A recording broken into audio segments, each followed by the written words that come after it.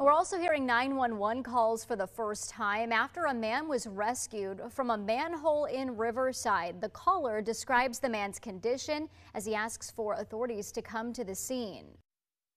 It's somebody else, and they're in pretty bad shape. I mean, it looks like they've been in there for quite a while. We just heard noises and saw them and yelled down.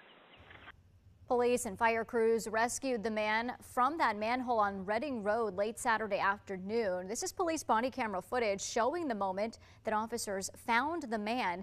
He told police he was looking for God when he fell into that hole 3 days earlier. Medics took the man to the hospital where he was treated for a broken ankle.